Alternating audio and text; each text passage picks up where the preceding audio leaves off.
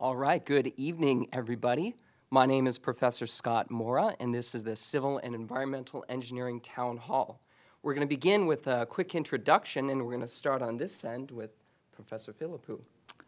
Hi, everybody. I am Philippe Philippou. I am Professor of Structural Engineering, and I have been in Berkeley for 32 years on the faculty and for 5 more years as a graduate student. I teach courses in computer analysis of structures, and I enjoy them very much because they expose students to analyzing structural systems, which is something that they have seen very little before when they get to my course. So juniors and seniors enjoy the course tremendously.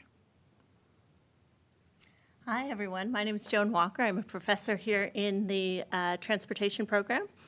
And I joined the faculty here in 2008, but a long time ago, more years than I'm willing to admit. I was in your position, and I was trying to decide where to go to graduate school.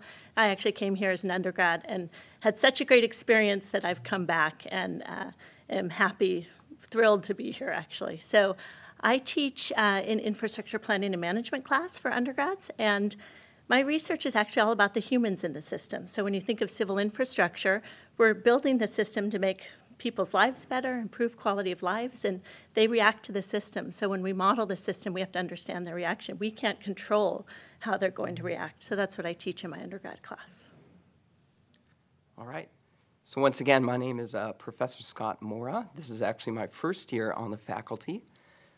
So the undergrad class I teach is called Civil Environmental Engineering Systems Analysis, and it's a course that's essentially on optimization, but in particular we study optimization in different infrastructures like the water supply network, energy portfolio for the state of California, construction scheduling, so on and so forth. My research interests are actually at the intersection of the energy infrastructure and the transportation infrastructure, and some of the things we find very compelling in study are electrified transportation and smart grids.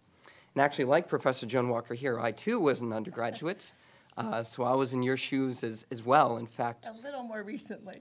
A bit more recently. What's funny is actually I've spent more years here as an undergrad than a faculty member, so I have both perspectives. I was also in the Cal Marching Band, so also spent some time doing engineering and extracurricular activities. So that's me. Hi, I'm Sophia Hamilton. I'm a junior, and I'm doing my emphasis within civil engineering in environmental engineering. And currently, outside of classes, I'm involved with the Civil Engineering Honor Society, Chi Epsilon. I'm the secretary for that, which has been really fun. And I'm also involved in running a student-taught course for freshmen called The Insider's Guide to Berkeley Engineering, which has been really fun. You get to mentor freshmen and help them find their way through Berkeley. And I also just love being outdoors and riding my bike. And my name is Curtis Siegfried. I'm also a junior. I'm making my emphasis in my classes on structural engineering. I'm currently in Professor Philippou's class, and I love it. It's a lot of fun. Outside of the classroom, my main involvement is with the Steel Bridge team, which is one of our 5 competition teams. I am currently the assistant project manager. I'm also a member of the Civil Engineering Honor Society, Chi Epsilon, with Sophia. Hi, I'm Joan Chamberlain. I'm the undergraduate advisor for the department. I've been on campus for 30 years. And I really, out of the 4 different jobs I've had on campus, this has been my favorite because I get to work directly with students. I'm the person that when you have questions about which classes work with other classes or how to put your schedule together or maybe which faculty member might be doing research, how to get involved with a competition team, I'm the resource that you can come to. Great. So as you can see, we've assembled a panel with a variety of different perspectives and a variety of different positions. So I think you'll get your questions answered from various perspectives. And the first general topic that we want to go into is how faculty work with students. So why don't we start on this end? And if you could talk a little bit about how you work with your students. So at the undergraduate level, I think students work with faculty by first seeking advice, whether the advice has to do with coursework in the earlier years, whether the advice has to do with certain life choices, and then whether the advice has to do with career. At the same time, several of us serve as advisors to undergraduate teams. I serve as the advisor of the seismic team. So the seismic team this year is constructing a model of a 29-story building out of balsa wood. which will be competing with similar buildings from other universities at the National Conference on Earthquake Engineering in Alaska in August. And I really enjoy my work with the students tremendously because we get the chance to do things outside the classroom, which is a little bit more free reign for everybody. So, Joan, can you say a few words about? Sure. So, I mean, the students are the energy of this place, particularly the undergrads. And a lot of our job is interacting with undergrads, so certainly through the courses, through office hours, but also through research. So this is a research institution as much as it is an educational institution. I was a researcher as an undergrad here many years ago. And so students come, if they're interested in doing research, you just find a faculty who's doing something of interest, you go and talk to them. And it's easy for us to put undergrads on our research team. So I've had undergrads working on my smartphone tracking project, where we design apps that go on smartphones, and then we can track people's movements with their knowledge, of course. There's all sorts of human subjects protections, but we track them, we figure out where they're going, we figure out what mode they're going on, and then we feed back to them information like how much time and cost and greenhouse gas emissions and calories they're spending while traveling. And then we feed that information back to them, hoping that they'll be more thoughtful about their transportation and make more sustainable decisions. So we've had quite a few undergrads with us programming Android apps and iPhone apps, and they've just been a great resource on the project. And Sophia, you're currently an undergraduate student, and you said you're focusing on environmental engineering. Can you talk about your interaction with the faculty from the student perspective? Yeah, so the faculty here are so accessible and really friendly, so you can always talk to them about your classes and office hours, or just ask them about advice about grad school or your future. And it's really easy to get involved with research too. I'm currently working on some research with my advisor, Professor Veriano, about how reeds wave in the wetlands and how that would affect mixing in the water and how methane gets emitted from the wetlands. So it's been cool that you can just get involved in a project like that pretty easily here on campus. Curtis, why don't you add in your perspective as well? I can just echo what Sophia said in that the faculty are very open during office hours. If you have questions about class and just other topics as well, you can always go ask them questions to clarify something that was said during lecture. But my main interaction with professors actually comes a lot with the Seal Bridge team when we go to ask advice of our professors if we don't have a strong understanding of what's going on in our design or want advice on how to improve our design and just make things stronger. And they're very open with helping the competition teams and helping us succeed. Great, thanks, Curtis. And Joan, you're the key person who often connects these students with faculty. So can you talk about that process? Well, I just find that, it's something I really appreciate about faculty. When, for example, when the seismic team was struggling and I went to Professor Philippou and I said they really need an advisor, and he didn't say to me, well, I don't have time and I'm so busy. He just took it on. And the other week I was walking out of my office and I saw this huge balsa wood structure, and they were sitting in the middle of the 7th floor, all the students talking with him, and it was such an engaged conversation. And I see that a lot with students, very engaged with faculty, just casually in conversation. Mm-hmm. So the next topic is on career preparation. I actually want to start with the students on this one, so I'm going to start with you, Curtis. So can you talk a bit about how you think the department here has helped prepare you for your future career? I think the department's helped a lot. Just the professors giving advice about how to enter the industry. A lot of professors have worked in the industry or have a lot of contact within the industry, and so helping us get in contact with people. Also, through the student competition teams, help to host a career fair every year, and so that's a great way to get to know different civil engineering companies within the Bay Area. And I currently have my internship for the summer that I found through that career fair, so it definitely helps in career prep and getting us involved with the people within the industry. And how about you, Sophia? What's been your experience? Yeah, I guess I've had a pretty similar experience to Curtis, but I would just add that we also have a lot of info sessions on campus, and almost every single Tuesday there's a civil engineering info session, which are really cool because you can go and hear about a company and get free food, and a lot of my friends have just signed up to get an interview with that company right there at the info session, and a lot of them get internships that way. And there's just a lot of recruiting on campus in general. I got my internship for the summer through some on-campus recruiting really early in the year. So it's a great place to be because it's really easy to find a job or internship here. So I believe Joan Chamberlain has some golden nuggets on this topic. Well, it's just, in addition, our American Society of Student Engineers hosts such things as resume workshops, and we've had the Career Center come in and conduct, how to do an interview, and also like how to negotiate a salary workshop. And also the Career Center actually, because we're quite a ways away from them, has an outreach center every Wednesday in the Engineering Student Services Office where they critique students' resumes. And they host things such as dinner with professionals, so how you would go and sit down and eat and conduct yourself at a professional dinner. So I think there's a lot of options on campus to improve yourself professionally. Joan, can you talk about the Professional Development Certificate Program? Yes, that was uniquely started about 5 years ago, and that was to give students more of an opportunity to gain professional skills. So in the freshman year, there's a decal course where they teach students, again, resume writing, interview workshops, those kinds of skills. They bring people in from the outside who routinely interview students, so they give them tips about that. And then in addition, they take our required courses, which are CE 92, which exposes students to the different areas of civil engineering, and then 192, which is the senior ethics course.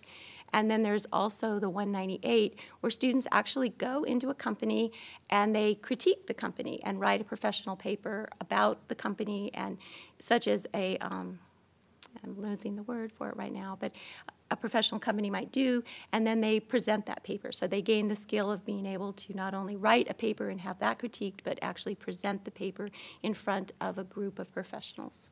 Great, thanks. Let me open up the last few minutes here to our professors here and ask what their thoughts are. So my thoughts are that, of course, in Berkeley, one has the benefit of a very well-known internationally program that has some of the most outstanding alumni of any program in the United States and certainly around the world. And these alumni, of course, reach back to the faculty and the students when they are seeking new employees.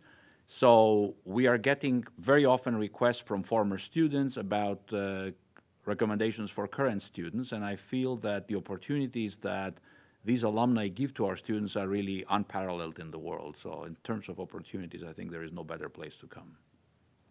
Yeah, I definitely second that. And then just add, another way we interact with students on the career planning is that they come and talk to us in our office hours or different times, grab us in the hall, and the students can have a wide range. Some of them know exactly what they want and where they're headed, and it's a matter of making sure they have the right contacts and who to talk to. Some students aren't quite sure. They're interested in a lot of different areas in civil engineering, or maybe, heaven forbid, outside of civil engineering. But so part of that is just having that conversation with them about what excites them and where, what different career paths would lead to. And so there's a lot of discussion like that goes on too.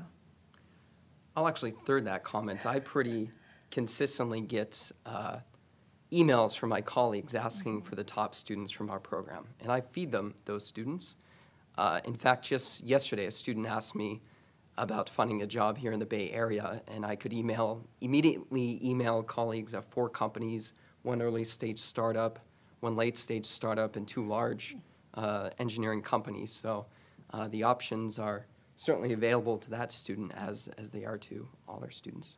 So let's move on and talk about how students support each other. So this is definitely a good place to start with you, Sophia. Okay. Well, people here at Berkeley in civil engineering are really collaborative.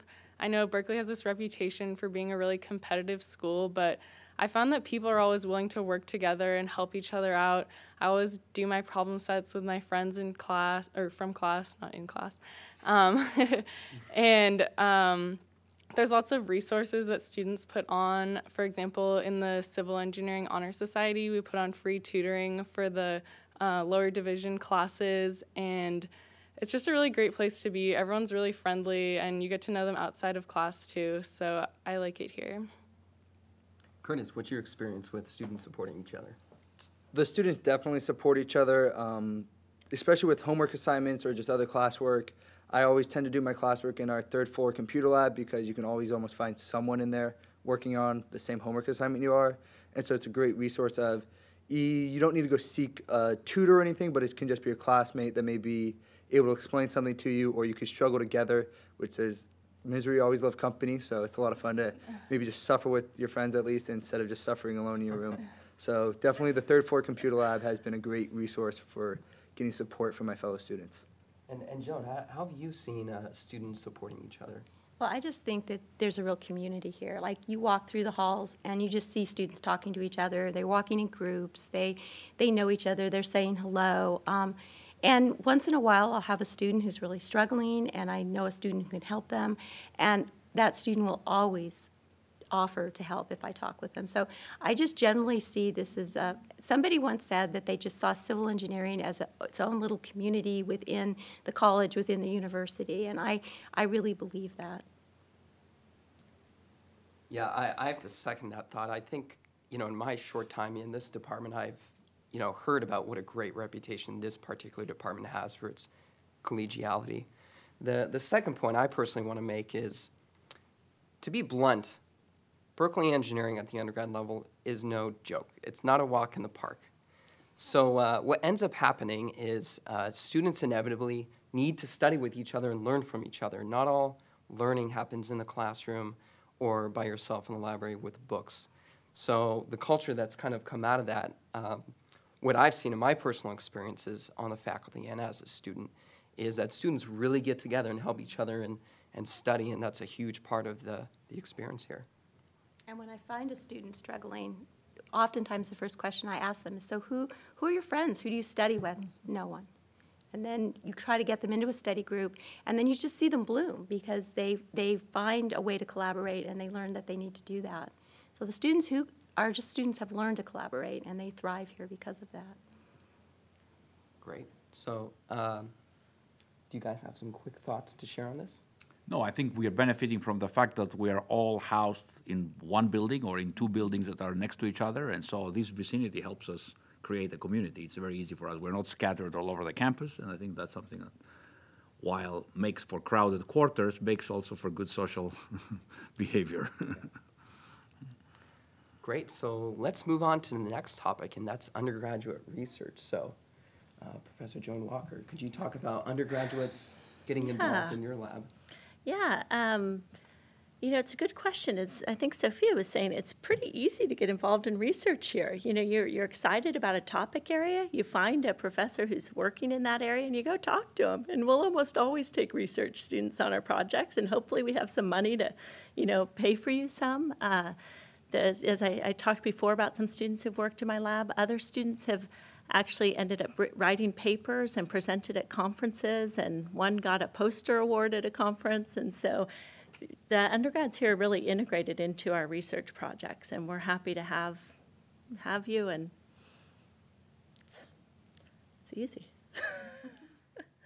Professor Philippou, can you talk about students in your lab? Yeah.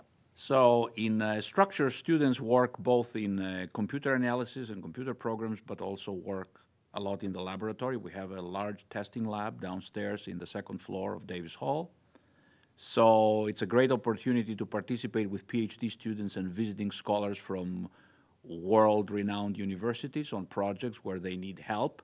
Typically, undergraduates may not have all the skills or all the knowledge to participate in research at a very high level for some of these advanced projects, but at the same time, they can lend a hand, certainly, and learn a lot from the experience of more senior research personnel. So we find in the testing area a very, very useful collaboration with undergraduates, graduate students, and then visitors from other universities.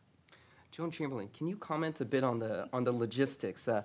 When should students get involved in research as undergrads? During the semester, in the summer? So I have students who come first week in their freshman year, and they say, I want to do research. And I'm like, okay. And I'll say, so why don't you get involved with the Steel Bridge or the environmental team? And they'll think, oh, I don't really want to do that. I want to do real research. And so I'll say, well, why don't you try that? And so they do, and they find, oh, they're really doing real research, because on their own they're having to find solutions. And then what that often leads to is a research position, because then they can go with a skill set to then they'll come back to me and they'll say, well, I did that, and now I really want to do real research. And so I say, well, why don't you go see Professor Veriano? You've been working in the environmental team, and you've been, he may have something. I heard he has some undergraduate research going. And so they'll go and they'll talk with him, and most often he will give them something, or he'll send them down the hall to someone else who has something. So almost every student who comes to me talking about research can find research, maybe not exactly how they envisioned research. Maybe they thought they'd do environmental research and they end up with Joan Walker doing transportation research. But the theory of research applies to all aspects of it. So while it might not be exactly in which area you wanted to do research, a student who wants to do research can find research here. So speaking of environmental research in Professor Mariano's lab, Sophia, can you comment on your experience? Yeah, well, I mentioned it a little bit earlier. I've been working with Professor Variano studying these reeds in the wetlands, and I'm working with another girl who I have classes with on this project, and right now we're working with a Microsoft Kinect, which is kind of like their version of a Wii. I hadn't actually heard of it before I got involved with this, and I guess I'm not a big gamer, but so we're trying to use the Kinect. Basically what we would do is put some kind of like red dot or a sticker on a reed and then film it with the Kinect and see like the amplitude of its waving and the period, and then that will help us determine how it'll affect mixing in the water. So right now my research buddy and I are working on trying to figure out the code to communicate with the Kinect so that we can get the camera data from it and then work with that. Great, so I think we want to leave ample time for Q&A so that you can share your concerns with us. So do we have some questions queued up?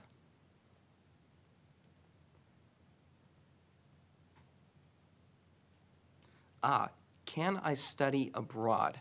Okay, so this is a great question. Let's see, perhaps we should start with Joan Chamberlain here. Yes, study abroad is really encouraged, especially in civil engineering, because civil engineering is an international practice.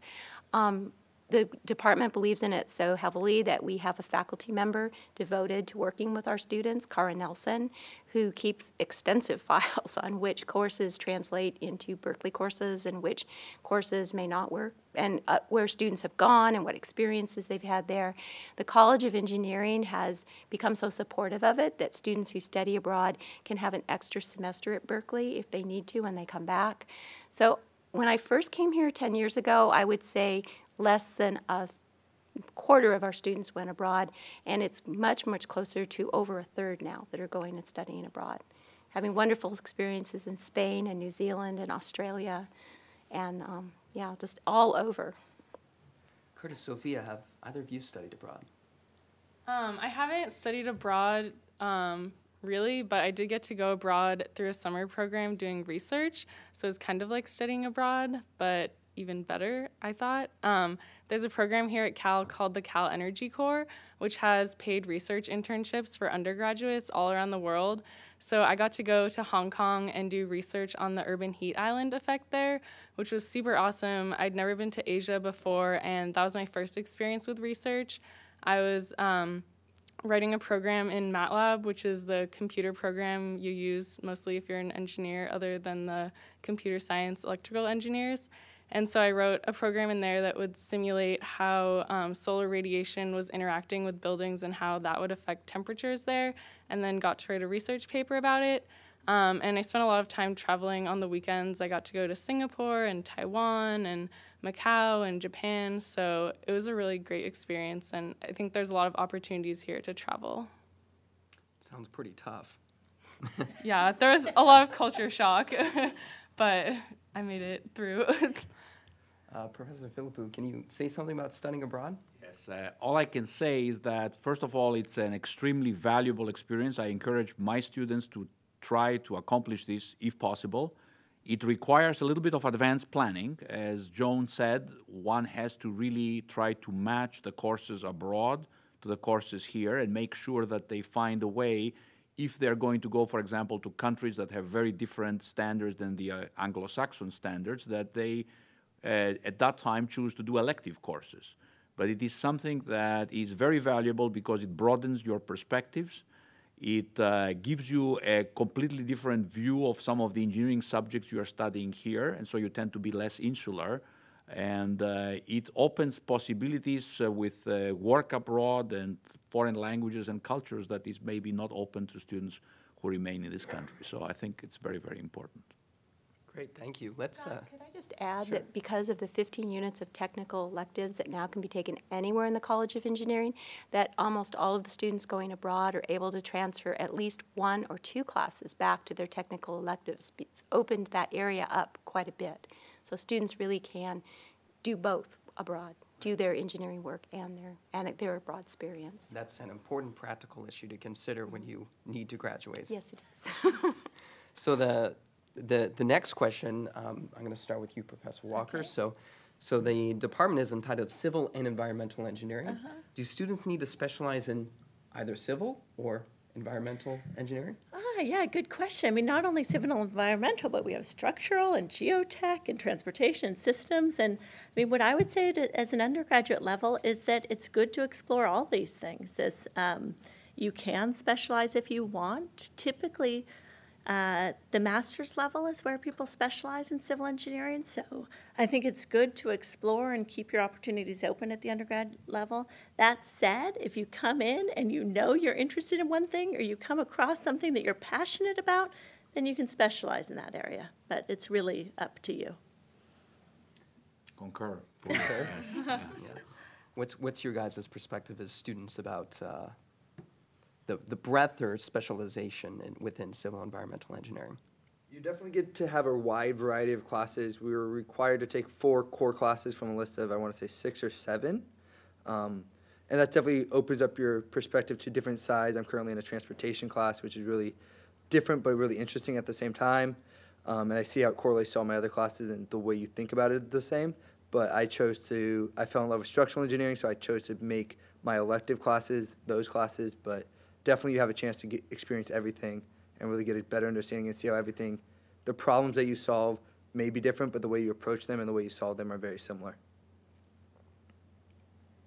Yeah, I always knew that I was interested more in the environmental side of this department, but I've also really enjoyed these core requirements Curtis mentioned and taking classes learning other aspects of civil engineering. I'm taking the geotechnical core class right now, which I've really enjoyed. I didn't really think about that subject at all much before I took this class, and it's been really cool learning about soil mechanics and how buildings work with that.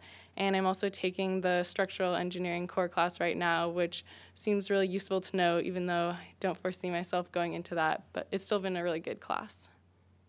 Yeah, let me add that one way you could think about the curriculum here is it's in some ways design your own. So the first 2 years are more or less prescribed for all engineers, and your junior and senior years are where you take these upper division classes, which are a bit more specialized.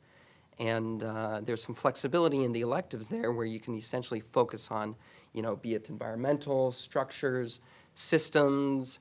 If you're into programming, you can take CS type classes, so on and so forth. So the way to make the answer to that question concrete is really to look at the course catalog, look at the required curriculum, and basically try to map out what you would like your civil environmental engineering degree look like.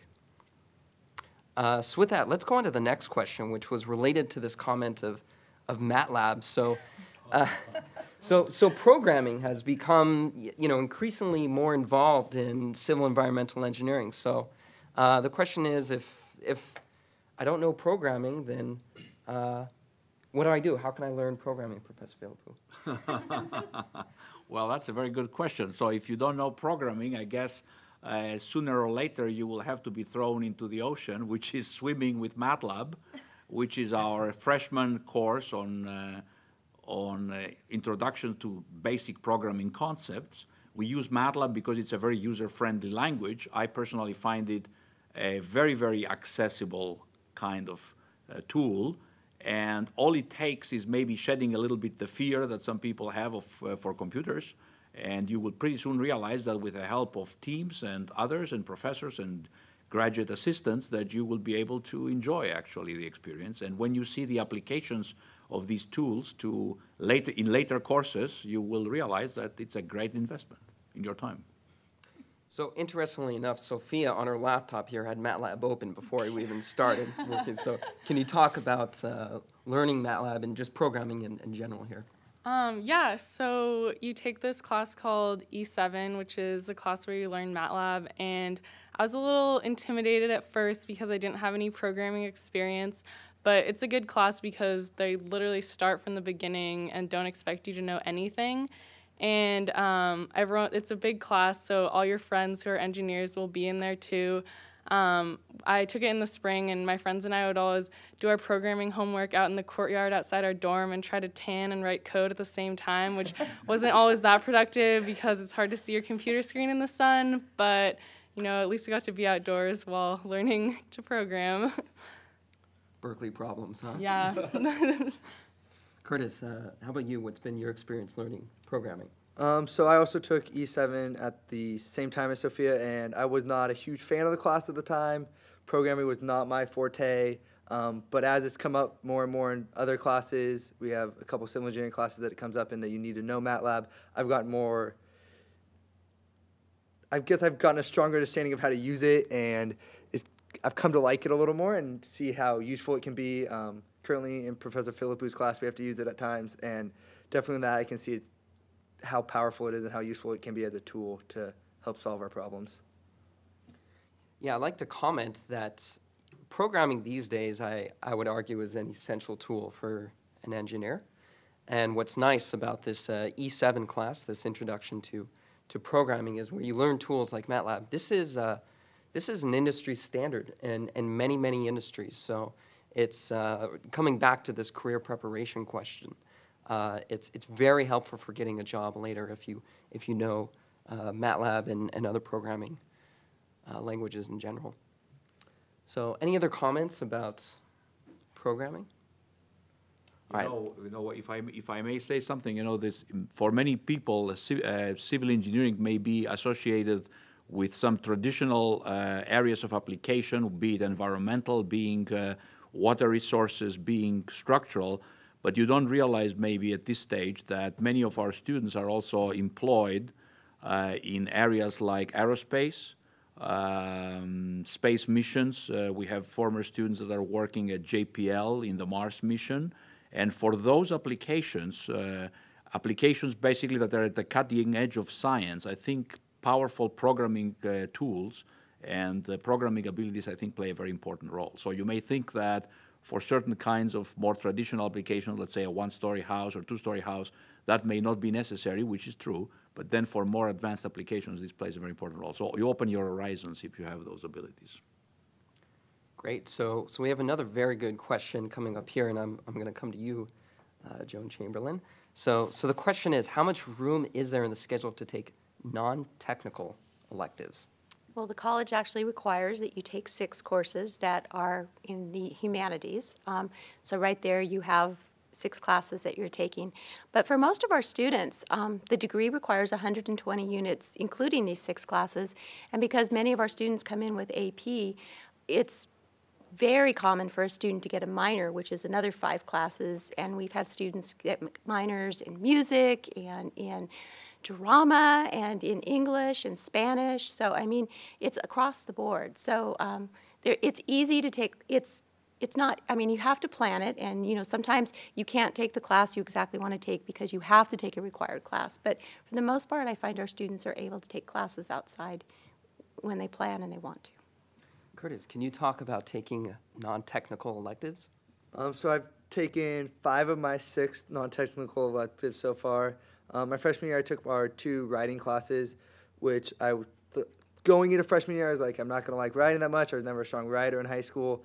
And I actually really fell in love with my rhetoric class, and I never thought I would. And I was actually doing all my reading, really getting into my readings and getting into my analysis. And so it was great to see that I do have other interests, and besides just my engineering and my math and my science, that I can see the interest in reading and rhetoric, and that carried over into some of my other classes when I took a history class and my poli-sci class, and it's great to get a better understanding of what's going on in the world and get away from our corner of campus a little bit and meet other people at this great university. Sophia, what non-technical electives have you taken? So my favorite ones that I've taken are in the Scandinavian department because my family's from Sweden, so I was interested in learning more about my heritage. I took a class on Viking history, which was the most awesome class in the whole world. Some days we would go in there and our professor would just talk about Viking weaponry for an hour, and it was awesome. And yeah, like Curtis said, it's just nice to get away from the engineering corner and learn about something completely different.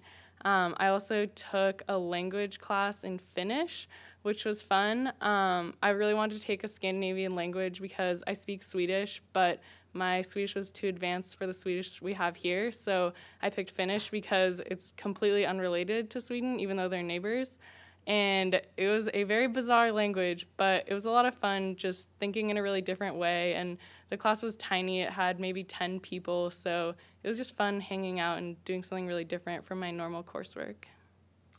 I'd like to add that, of course, we have a top civil environmental engineering department, but newsflash, the other departments are excellent as well.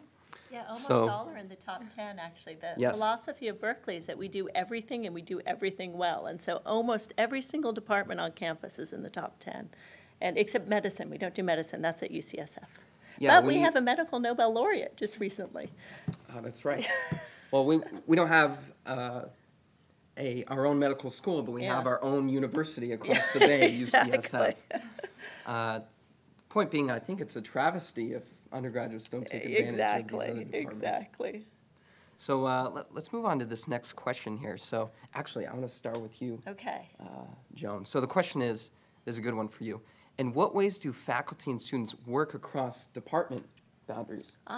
Yeah, that is a good question. You know, I have to say, when we were talking about how students support each other and like each other, and it's such a cooperative environment, partly what I was thinking is that the faculty here really support and like each other, and it's a cooperative environment. So the world now is so interdisciplinary. I'm in transportation, and I work with people, faculty in political science, in urban planning, in economics, in psychology, and it's really easy to cross those boundaries. Now, the way the funding organizations work, the funding organizations also want to see interdisciplinary collaborations. And within these collaborations, we have students working on our projects. So students also get exposed to these different ways of thinking. And it's one of the great things about being at Berkeley.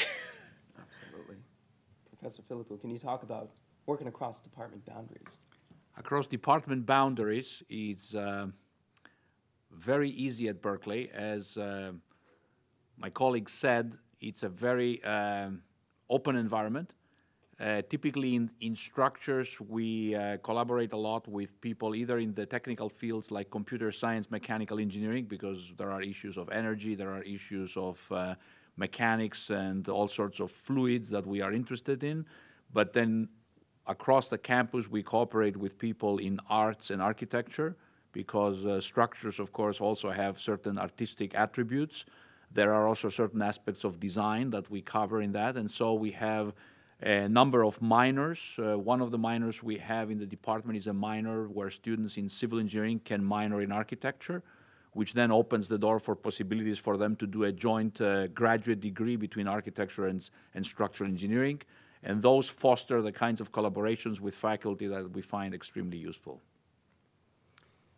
Just today, actually, I was having coffee with a colleague who's in integrative biology, who was talking to me about a robot that he's created, inspired by watching how iguanas jump. So this robot has a tail on it, and they can actually actuate this tail and get the robot car to jump over obstacles with this tail using this inertial. So because he and I both understand something about systems and controls, we speak the same language. Whereas I think about infrastructure, he thinks about biology, yet we have these conversations all the time, and that's some of the most fascinating conversations really happen at that intersection. So let's move on to the next question here. So this is from a student interested in structural engineering, so we're going to come back to you, Professor Philippou. So it's a practical question. The question is, if I were to buy a computer, which computer should I buy? Well, that's a very tough question to ask of a structural engineer. First of all, in some way, one can be maybe a little bit facetious and say, well, you don't really need a computer because we have plenty of computers in the building. You can always live with the computers available in the computer labs.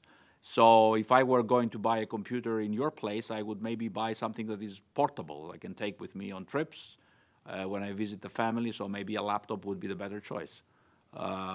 We don't need very powerful software, really, in some ways, because we are solving conceptual problems for the most part, so the problem sizes are small. So any typical laptop, I think, would do just fine. Great. I think that's a good answer to that practical question. Let's go to the next one. Actually, I'm going to come to you, Sophia. So the question is, I want to study how to bring clean water to everybody, and then join the Peace Corps. So is environmental engineering an obvious fit for this, but how will the civil engineering aspect help me if I'm interested in that? Okay, well, definitely environmental engineering would teach you lots of things about water treatment and stuff like that, but I think just the interdisciplinary nature of learning all the aspects of civil engineering is helpful because you might encounter some problems.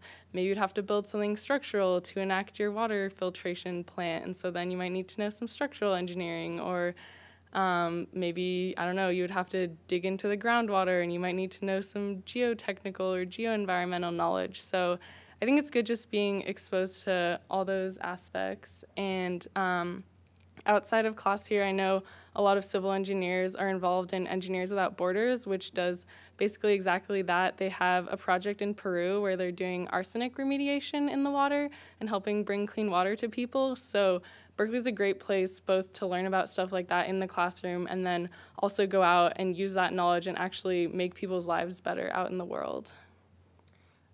I just want to add to that I think you could answer that question by thinking about how will Berkeley help you. If you want to bring clean water to people, this is a people problem, and it's important to understand societies, developing communities, and again, this is an opportunity to take advantage of classes outside the department that focus on those sorts of issues. And I can speak to that. So I talked about this cross-campus collaboration. One of the projects I'm working on now, it's 8 faculty around campus, and it involves Cara Nelson, who's one of our professors here, and other people in both water and transport. And what we're looking at is interdisciplinary ways to look at global cities and how to provide clean water and also good transportation in a way that's sustainable and equitable and efficient. And so there are 2 of us in this group of 8 from civil engineering, 1 on the water side, 1 on the transport side, and then people from urban planning and political science and applied economics and also computer science. And so we're trying to address exactly those issues. Great. Let's move on to the next question, and I think this would be a good one for you, Joan. So the question is, can you list some clubs and teams that are part of CEE? Yes. So we have the Steel Bridge, which just took first at Mid-Pac and will be defending their national championship in May. And then we have Engineers Without Borders. We have the Concrete Canoe team. We have the environmental team, which works on a water filtration problem. And we have our seismic team that will builds a balsa wood building that will actually be placed on a seismic shake table and shaken to see how it holds up. In addition, we have our American Society of Civil Engineers that bring in professionals every month to talk about all the different infrastructure projects that are going on in the Bay Area, and they arrange site visits and really practical kinds of things, resume workshops and interview workshops, very much the professional side of civil engineering. We have our Chi Epsilon Honor Society, which is, very active in our department with providing undergraduate advising night and the tutoring room. And then there's just a whole group of clubs that kind of peripherally touch on us that our students are very involved in. And there's a lot of students involved also with the Global Poverty Minor, which is very active and kind of its own little subset. So there is just so many different ways for students to get involved. The big fear is getting too involved. For me, I worry, because there's just so many things, and every student who seems to come here is just so interested in so many things that kind of trying to decide where you want to spend your time becomes I think the problem. It's a good problem to have. Yeah, time management really hits in the face of a lot of these incoming students. Curtis, it's correct that you're on the Steel Bridge team? Correct. Take us into some depth of what the Steel Bridge team is.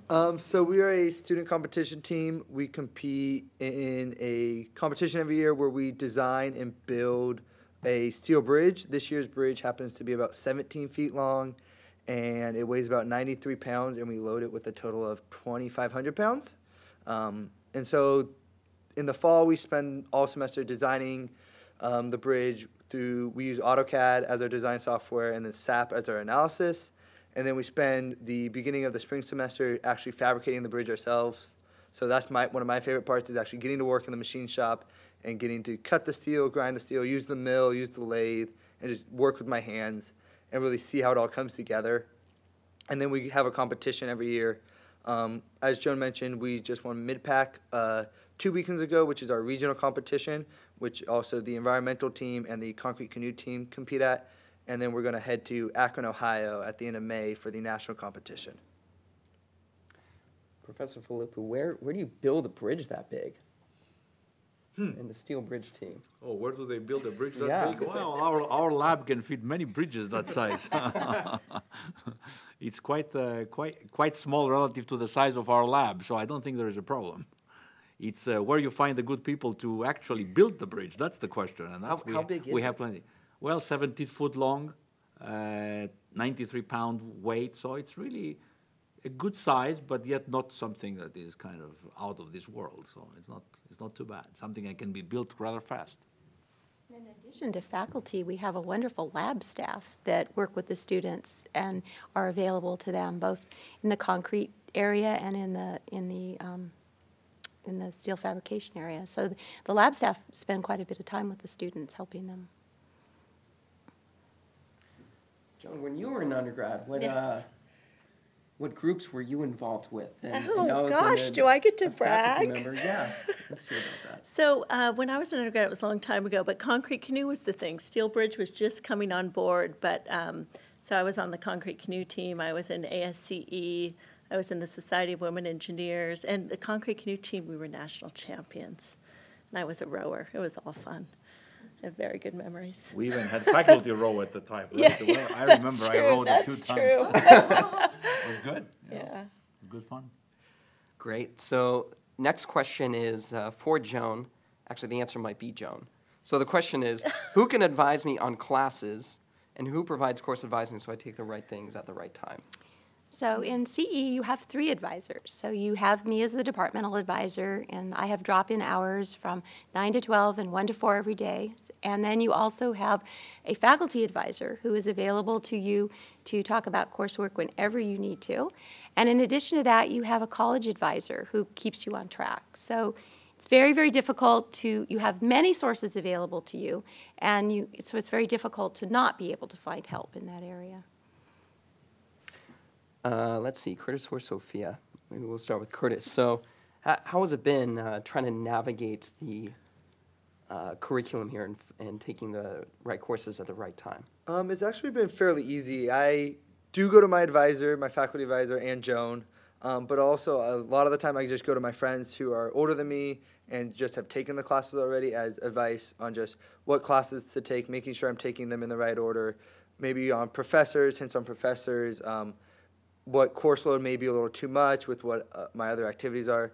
And so definitely also the utilization of your friends and older students is great as well. They can really tell you which professors to shoot for and which ones to avoid as well, right? Yep. Which are none, I'm sure. Which are none. Not in the civil. None in civil, None of the civil civil environmental engineering. They're all excellent. Okay, so this is an excellent question.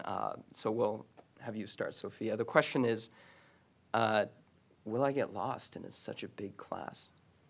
Definitely not. I mean, you will have kind of big classes in the beginning when you're taking just kind of introductory math and physics, but I don't think it's so big that you'll feel lost, or at least I haven't felt lost. And especially once you get into the civil engineering classes, they're not nearly as big as the other ones.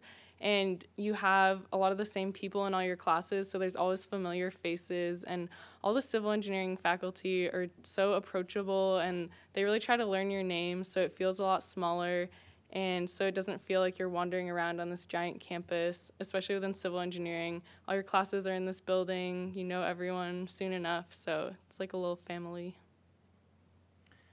Professor Walker, are these undergraduate students just numbers? Are they faces? I mean, how do you, what do you do to try to prevent them from feeling lost? Yeah, it's a good question. I mean, I'm so happy to hear you guys say that we're accessible. I mean, I think we try to be accessible and we try to be friendly. I actually get angry at my class because they don't come and see me in office hours. You know, we want to help, and so we do our best to learn names. There are a lot of undergrads, but I would say I would be happier if more students were coming to me. It's you know, it's what we're here for. So. And I can't tell you the number of times that a faculty member has come in and said, so-and-so has not been in my class for a week. Do you know what's going on? Mm-hmm. And that happens routinely. So faculty really do notice if you're not showing up. And they do come to see someone to see if there's something going on or if they can help. Right. And in my classes, I come into lab and, you know, I help students with the questions that they have, but we'll often also just have conversations about the football team and, you know, some history about Cal, and it's just fun to get to know them as individuals. So the next question, let's go with the students here. So we'll start with you, Curtis. Can I graduate in 4 years?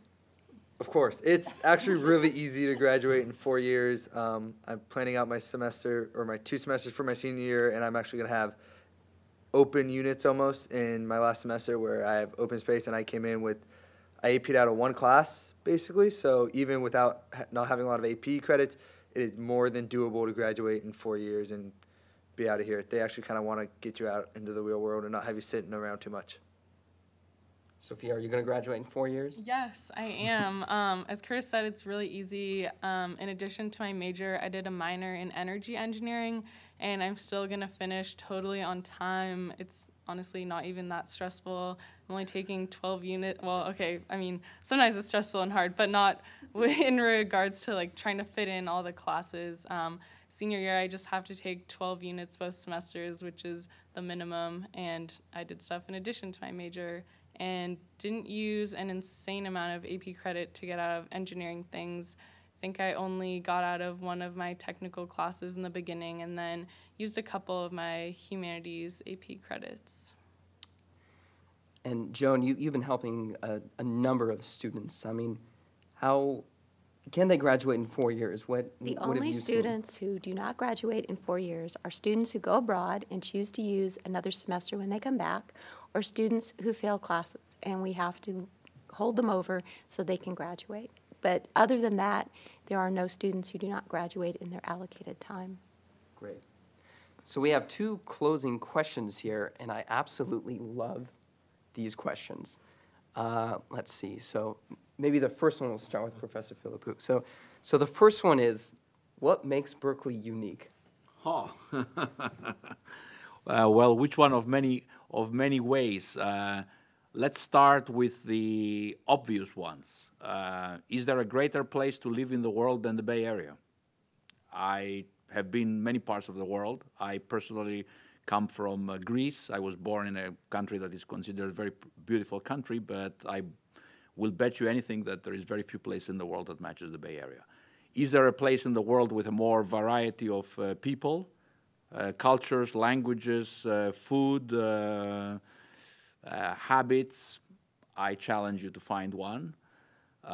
Is there a greater concentration of intellectual power than the Bay Area? The only place I compare it with would be Cambridge, Massachusetts. So unless you're planning to go to Harvard or MIT, I would be hard-pressed to find an equivalent place to Stanford, Berkeley, and the other schools we have in this area. Is there a greater department in the world than UC Berkeley Civil and Environmental Engineering? I would be hard-pressed to pick one, but you are welcome to challenge me on that, so I conclude with that. What's your view, Professor Walker? Gosh, I would ditto all of that. That was a great list. I mean, when I think of Berkeley, I think it's, people who really love this place. I mean, I think it's just the great experience. And also, I think people really working together to try to make the world a better place, a real drive to, improve society both domestically and internationally. If I were to pick one word to describe Berkeley, it would be unique. I mean, I absolutely agree with these lists. It's a place where you really live in the world, because the world comes here in terms of their culture and their intellect.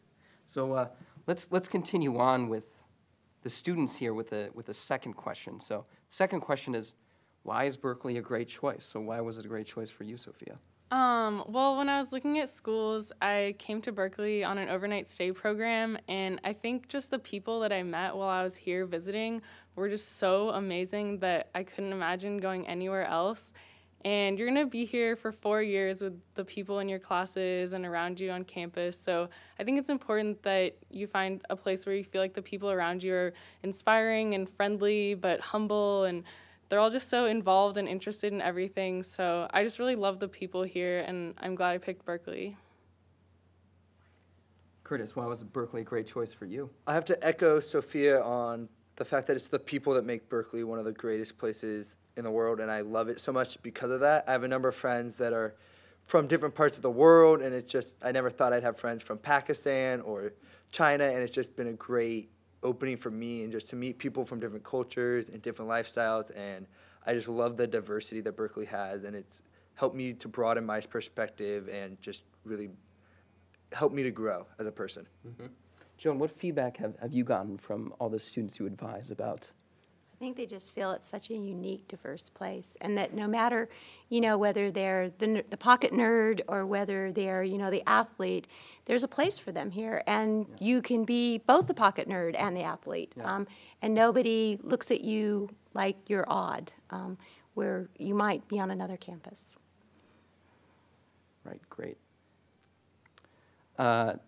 So let's see. I think now we'll close. So we'll close with just some last comments that you would like to make to share with these prospective students. So, Professor Philippou, if you could start us off. Wow.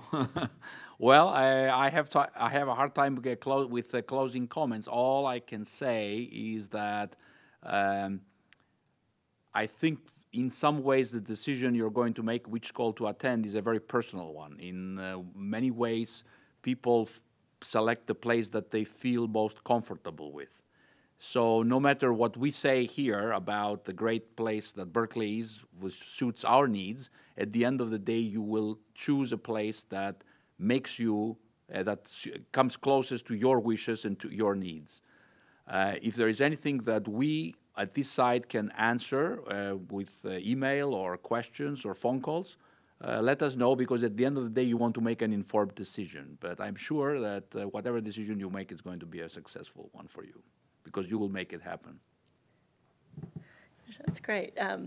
So I would say, come here. I think you'll love it. And if for some reason when you get here and it doesn't seem to be fitting, then come talk to us. Come talk to the faculty, the students, the staff, and we'll make sure that, it gets to a place where it works for you. Sophia?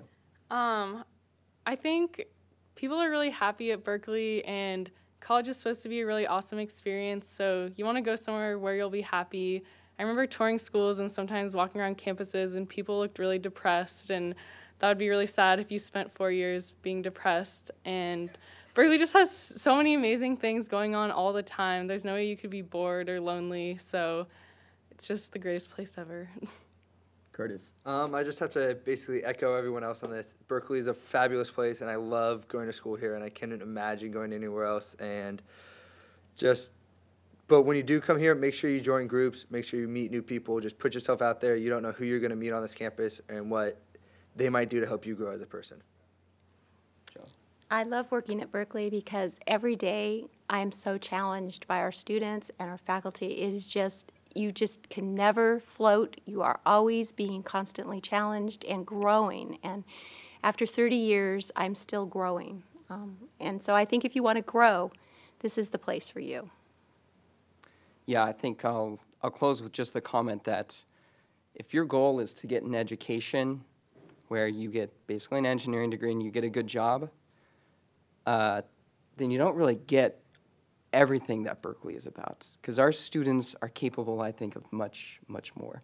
These are the leaders, right, that will go out there. I think what's unique about a place like this and what makes it such a great choice is the exposure to so many different ideas, students who really want to make a definitive difference in the world, who are willing to think differently, challenge convention, and have the tools and leadership and ability and teamwork to get that done.